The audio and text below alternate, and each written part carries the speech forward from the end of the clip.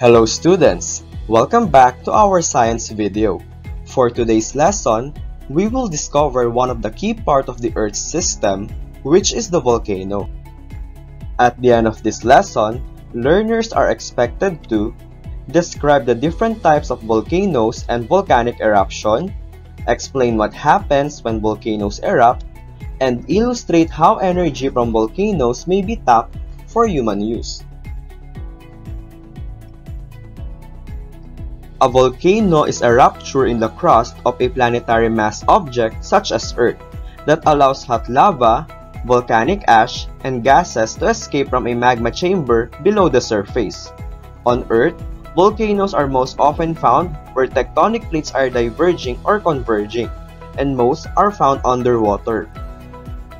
A volcano mountain is formed by the surface eruption of magma from within the Earth's upper mantle. The magma that erupts the surface and forms a lava flow that deposits ash. As the volcano continues to erupt, a new layer of lava is added to the surface, accumulating to form a mountain. Volcanoes based on activity are categorized into three: active, dormant, and extinct volcanoes. Active volcanoes will be classified as an active if at that present time it is expected to erupt or is erupting already. Dormant volcanoes is the classification of volcanoes which is called dormant, would be a volcano that is not erupting or predicted to erupt in the near future. While extinct volcanoes is a volcano that no one expects will ever have another eruption. There are three general types of volcano based on appearance: composite, cinder cone, and shield volcano. Composite volcanoes are some of the Earth's grandest mountains, and they are also called as stratovolcanoes. They are typically symmetrical cones of large dimension built of alternating layers of lava flows. Stiff-sided, volcanic ash, blocks, bombs, and cinders and may rise as much as 8,000 feet above their bases. Examples of composite volcano are the following: Mount Mayon in Albay, Mount Fuji in Japan, and Mount Krakatoa in Indonesia. A shield volcano is a type of volcano usually built almost entirely of fluid lava flows. They have very gentle slopes and are developed horizontally. Shield volcanoes are built by effusive eruptions which flow out in all directions.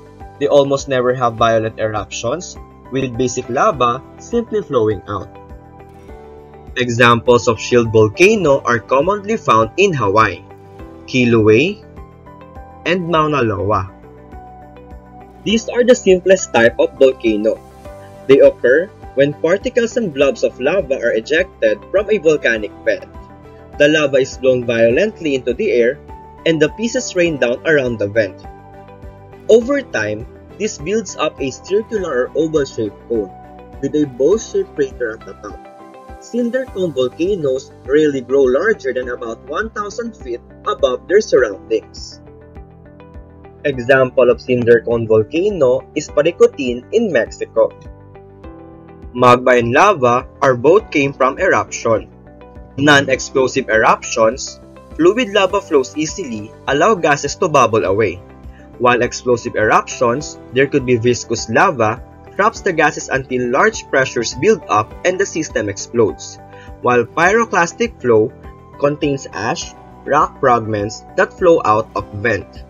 The volcano eruption begins with the formation of magma in the lower section of the Earth's crust. The Earth's crust is made up of massive slabs called plates, which fit together like a jigsaw puzzle. The friction during the movement of plates causes earthquakes and volcanic eruptions. With pressure, it travels upwards with tremendous force, hitting solid rocks and other materials, and creates a new passage to the Earth's surface. Once the magma reaches the air, it is called lava. There are various materials ejected in a volcanic eruption. A pyroclastic flow is a dense, fast-moving flow of solidified lava pieces, volcanic ash, and hot gases. It occurs as part of certain volcanic eruptions. A pyroclastic flow is extremely hot, burning anything in its path. It may move at speed as high as 200 meters per second. Pyroclastic flows form in various ways. Lava flows are streams of molten rock that pour or ooze from an erupting vent. Lava is erupted during either non-explosive activity or explosive lava fountains. The term tephra defines all pieces of all fragments of rock ejected into the air by an erupting volcano. Most tephra falls back into the slopes of the volcano, enlarging it, but billions of smaller and lighter pieces less than 2 mm, termed ash, are carried by winds for thousands of miles. A lahar is a type of mud flow or debris flow composed of pyroclastic material, rocky debris, and water. The material flows down from a volcano, typically along a river valley. It is very dangerous because its consistency and the way it acts is very much like cement. It is liquid when it's moving, but when it stops, it solidifies. This can cause just as much devastation as lava itself. By far, the most abundant volcanic gas is water vapor, which is harmless. However, significant amounts of carbon dioxide, sulfur dioxide, hydrogen sulfide, and hydrogen halides can also be emitted from volcanoes. Depending on their concentrations, these gases are all potentially hazardous to people, animals, agriculture, and property.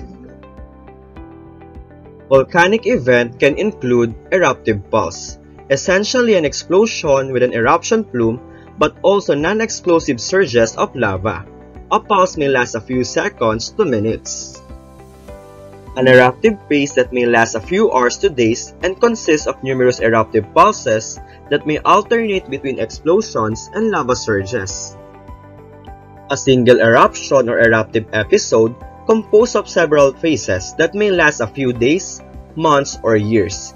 Poricuti in Mexico was in eruption for 9 years. Stromboli in Italy has been in eruption for over 2,000 years. What are the signs of an impending volcanic eruption? Increase in the frequency of volcanic quakes, increase in the frequency of volcanic activity, crater close due to the presence of magma, localized landslides from the summit area, increase in the temperature near the area, and ground deformation. What are the different types of volcanic eruption?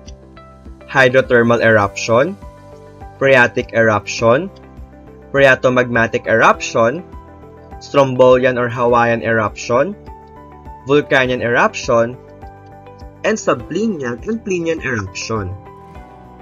Hydrothermal eruption. An eruption driven by the heat in the hydrothermal systems. Hydrothermal eruptions pulverize surrounding rocks and can produce ash, but do not include magma. These are typically very small eruptions. Phreatic eruption. An eruption driven by the heat from magma interacting with water.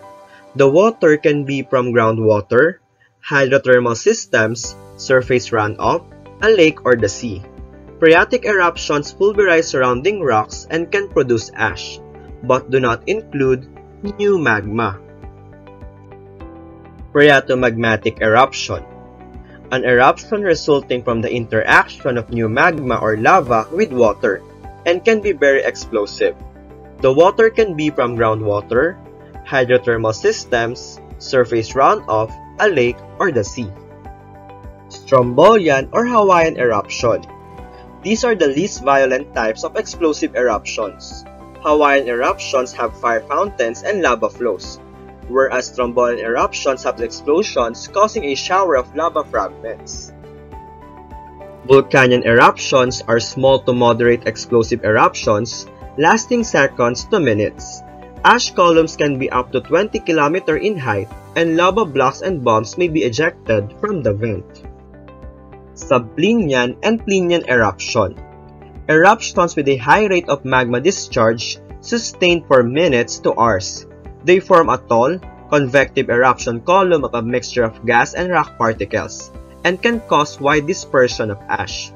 Subplinian eruption columns are up to 20 km high and are relatively unsteady, whereas Plinian eruptions have 20 to 35 km tall columns, which may collapse to form pyroclastic density currents or PDCs.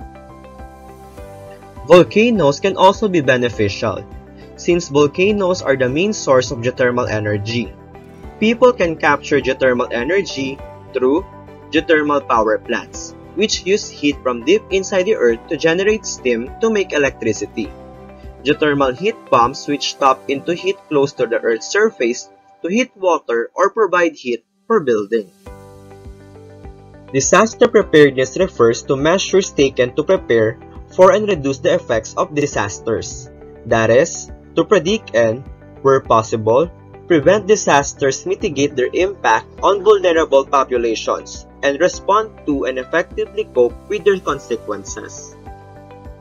The Philippine Institute of Volcanology and Seismology, or PHIVOLCS, is a Philippine national institution dedicated to provide information on the activities of volcanoes, earthquakes, and tsunamis, as well as other specialized information and services, primarily for the protection of life and property, and in support of economic, productivity, and sustainable development. It is one of the service agencies of the Department of Science and Technology. PHIVOLCS monitors volcano, earthquake, and tsunami activity, and issues warnings as necessary. It is mandated to mitigate disasters that may arise from such volcanic eruptions, earthquakes, and tsunamis. What to do before a volcanic eruption? Learn about your community warning systems and emergency plans.